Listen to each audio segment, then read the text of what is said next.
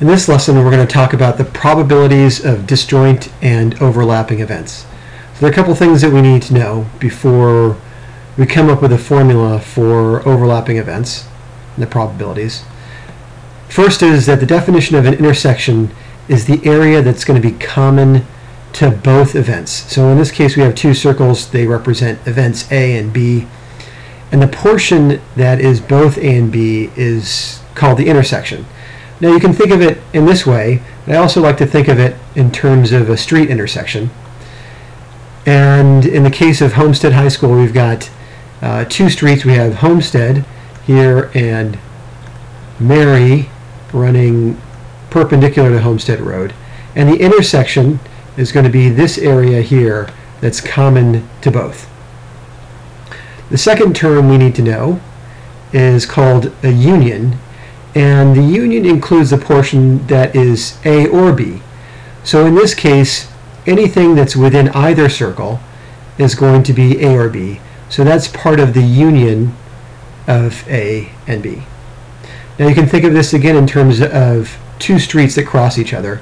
In this case, the union of Homestead and Mary Avenue is going to be everything that's in Homestead and everything that's on Mary Avenue.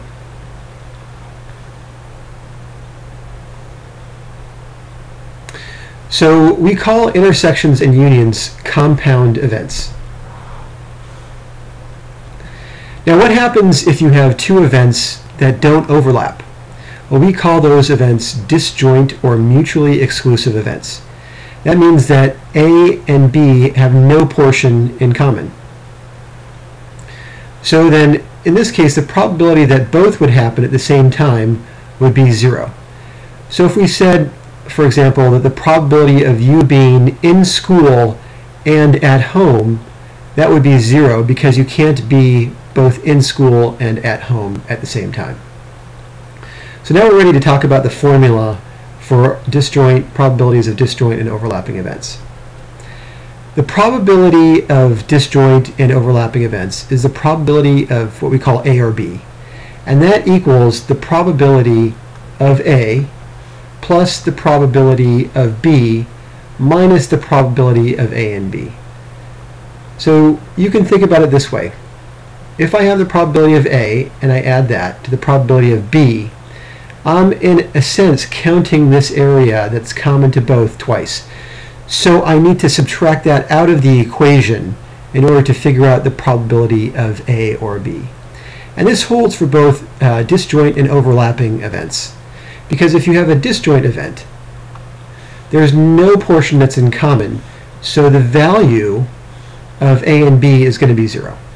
So always when you're figuring out the probability of A or B, you say the probability of A plus the probability of B minus the probability of A and B, or that area that you've counted twice that they both have in common.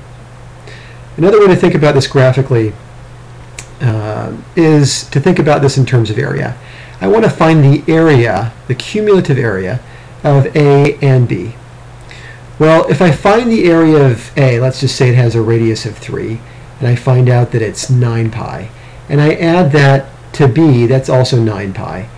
I'm again adding this portion that's common to both twice. So I need to subtract it out once, so I only count it once. So the area of A plus the area of B is really the area of A and B minus the area that's common to A and B. The last term we need to learn about is what's called a complement. And the complement of an event is the probability that the event in question will not occur. And we say that the complement is identified by A with a little line on top, and we call that line bar. So we say A bar. So the probability of A bar is equal to 1 minus the probability of A. So the probability that something will not happen is 1 minus the probability that it will happen.